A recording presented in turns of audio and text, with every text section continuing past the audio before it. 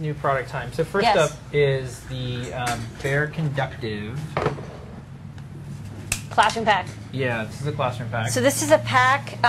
We have the Bare Conductive cards in the store and pens. And the cards are kind of an easy way to get started. It's a safe, non-toxic way to build a conductive circuit. And so this classroom pack is chock full of goodies. So there's a CD with instructions. There's the instruction worksheet for a teacher. And then there's enough parts to make 30 cards, 10 different designs. Oh, there you go. Sorry.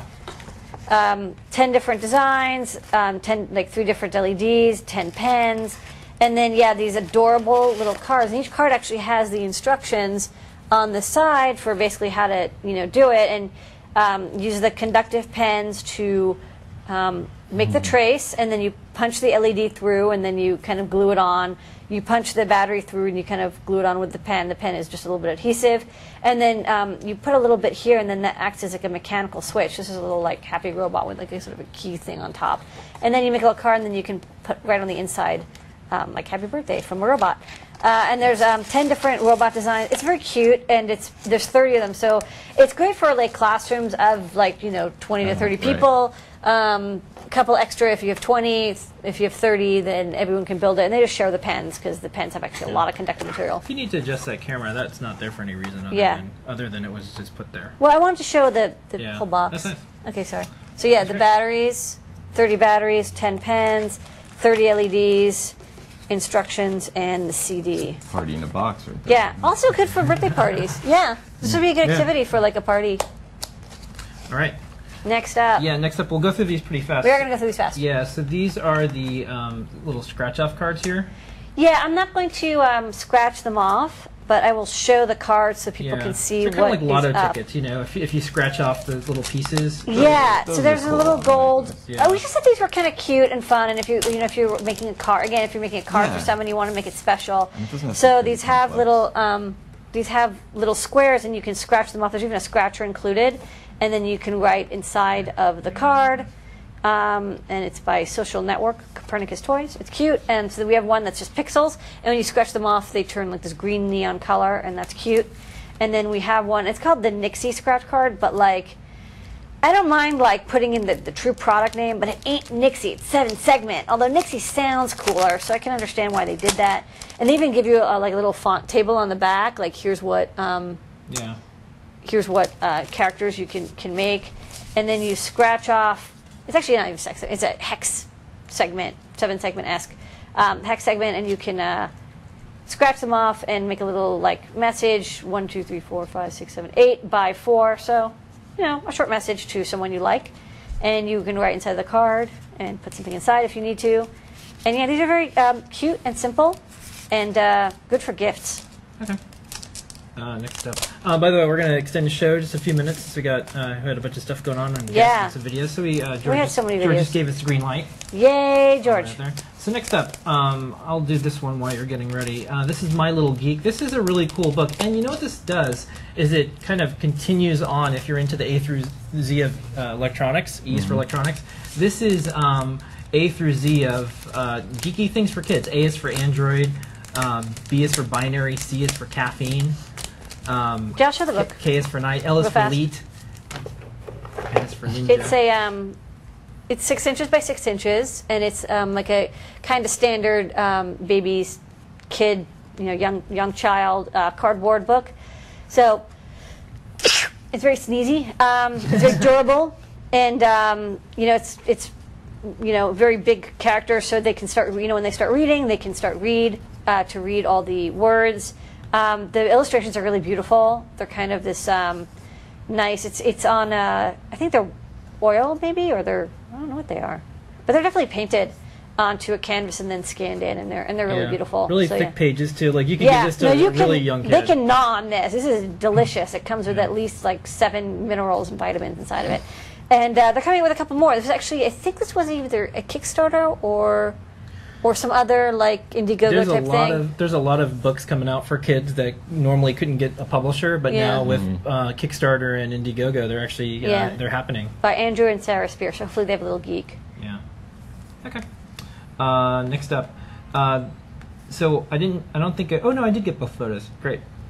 I kind of had a flurry of things. So these are those super handy. This is a continuation of what you had before. So these we had the A plug and the USB micro B, and now we have the A socket shell, which you can, it's actually, those photos were really clear, but I'll show what you get. You get these 3 parts, these 2 parts snap together, and then you get the socket for a USB A, and actually I'm going to use it in the next project I want to show off.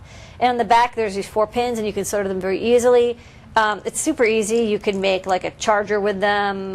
You want to connect something to a USB host, whatever.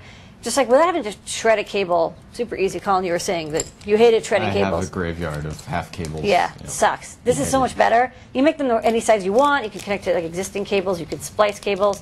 And this is the Mini B. And the Mini B is, you get all 5 pins, because some people were asking, do you get all 5 pins? You get all 5 pins. We would not shortchange you with only 4 pins. You get that extra pin, which normally you don't use anyways. But if you were going to use it, it's there. So all 5 pins, and you can connect to them. And then there's this shell, and then even a nice little rubber gasket thingy. So rock on. We now have a female, a male, micro B, and mini B.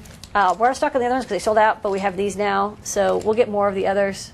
Okay. Rock on. Next up, Flora Starter Pack. Flora Starter Pack. Actually, you know, can you let's leave this photo because it's actually kind of the best photo. Yeah. This is, we worked with Becky Stern, head of, director, head, I don't know. Head director. Lead, wearable, I don't know. She's in charge of all our wearable efforts. She's in the wearable biz here.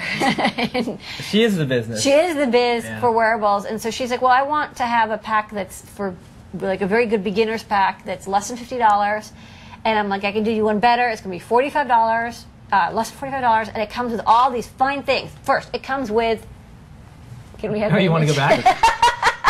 I was going to talk about the things. On top, it has 12 alligator clips. You get 12. 6 different colors, 2 of each. These are really nice alligator. I love these alligator clips. Custom made for us. You get a battery extension cable. Becky says they're the best thing ever, made for her specifications, so you know it's good. To the left there's a spool of our 3-ply conductive thread. It's awesome. A AAA battery holder and some AAA batteries. We decided to go with AAAs because it's much safer than using a LiPo. These is good for younger people or people who are not, so experienced with dealing with LiPo batteries. And a little extra handling. We want to make this super easy and safe for people. Everyone's got AAAs. Everyone knows what they are. Can you hide me? Thanks. Because I was blocking the NeoPixels. How can I do that? You get 4 NeoPixels. Everyone loves these things. They're great for making Flora pants or Flora umbrellas or whatever. They're blinky. They RGB LEDs, chainable. They're great. You also get a Flora. It's the best wearable platform that we carry. Also the only one. And a pack of 20 needles. Those needles are really good because they're an arrangement, but there's 4 of them that are really good with this thicker thread. If you end up getting thinner thread that we carry, you can use that. There's also other needles, you can use them. They're handy. Basically, it turns out just to be easier to get a whole pack of needles than individual needles. $45.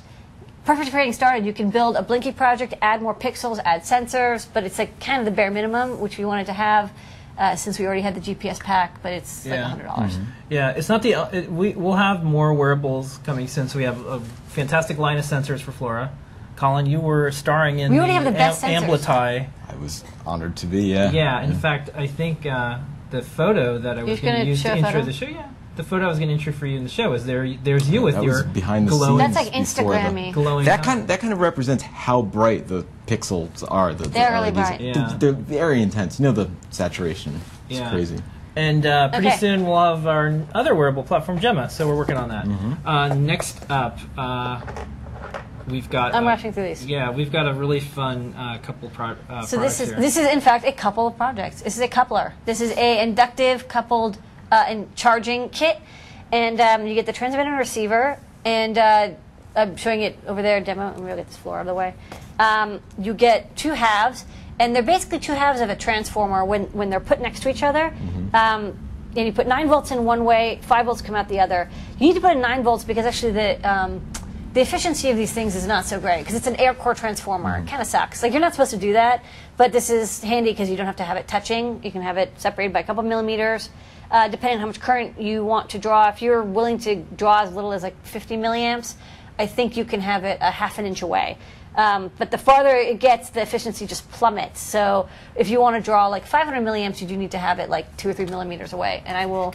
We're going to do a live demo. Is this the first conductive, or I'm sorry, inductive charging ever on live streaming? I really hope it works. Yeah. All right, so we have your old phone, and then maybe I'll turn this off so it's a little more visible. You have your phone. It's connected through a cable to the other half of the inductor, and then over here I have the inductor connected to a power supply. Okay. And now it's not coupling. You have to have them be coaxial and very close oh my God, for it it to works. start. And yeah, you can have it a couple millimeters away, and you can have any material between. It can be air, plastic, glass, leather, as long as it's non-ferrous. You can't have something that is metal, metallic, that would, cause problems with the propagation, because what it's doing is it's creating a magnetic field that's then coupling into here. But it does work. It can draw up to 500 milliamps if it's really close. Yeah. You want to put it all under the camera so you can see it better. Yeah. Sorry, it's freaking out 'cause it's like not. And yeah, you can have it be a little bit not coaxial, but you pretty much want it to be right on top of each other for it to work best. But it can be at a distance of a couple millimeters. Now take it away far, and then and then put it together. Yeah. And you can hear it clink. Yeah. It works. That's great. So there you go. That's cool. Okay. Good for all sorts of projects, but yeah, just keep in mind the efficiency is low because it's low efficiency. But same sort of thing that's used in rechargeable toothbrushes. If you have a rechargeable toothbrush, and you put it in and it like charges up. Mm-hmm. Okay. All right. No touch. Next up. I think we didn't do everything yet. Almost. Next up. Oh. This was a big deal this week. Tor plus Raspberry Pi plus Adafruit. Onion pie. Onion pie. Yeah, so onion Which pie. could be really good, like a savory pie. Onion pie. Kind of like a shepherd's pie, perhaps. Shepherd's pie, yeah. Good. Like if they're like roasted. Yeah. onions. So. Okay. Okay. This We're is, all down with that. Yeah. So this is our. I guess this is if you're concerned about all that NSA stuff, or if you're interested in privacy and security. This is a fun way and an easy way to just add Tor to your network. Yeah. And it does it in a very cool way, because lots of people have phones and iPads and tablets, and you can't run an anonymizing service on that. Yeah. It's very difficult. So you just plug this in via Ethernet, and it broadcasts Tor. Right? Yeah. Is that the overview? Basically, that's all you do. It's Ethernet connected to whatever DHCP supplying internet provider you have, either your home router, your work router. If you're at a conference, you just plug it into the wall.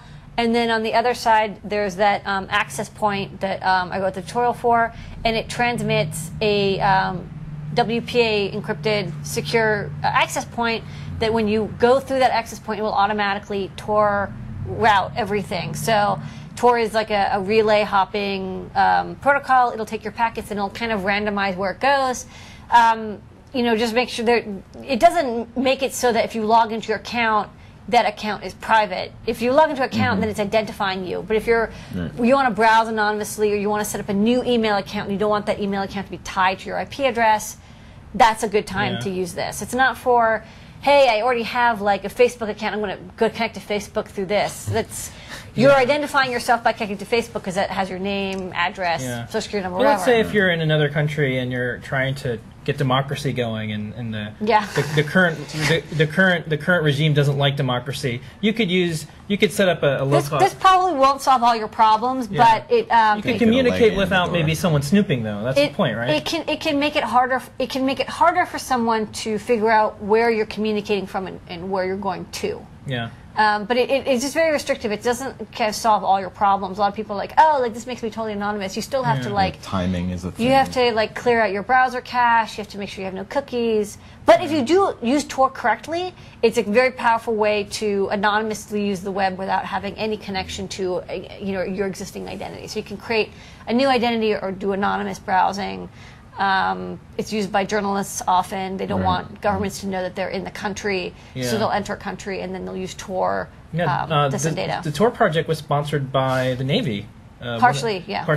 So it's you have operatives in other countries. You don't want we don't want our people caught if they're trying to help individuals out there. Yeah, it's used by nearly everybody. It's used by a lot of people for different purposes, and that's actually kind of good because the more people who use it, the more kind of randomized, anonymous, Yeah. the more difficult it is to figure out what people are using it for. And then if you build this project, it's a pretty easy project, but you can extend it by becoming a relay. Or if you're feeling adventurous, you can become an exit node, which is one of the final points where data comes out. There are some like legal implications of that, so you should read the Tor website. It's especially your ISP may not like that, but you know if you run an ISP or if you're in a university and you have permission, you can run an exit node using the Pi. I'll tell you what I like about this, and Colin can chime in on this. Is the Pi is this little tiny platform that you can add a very specific feature. You're working on a cool project that might be out soon. It's a what?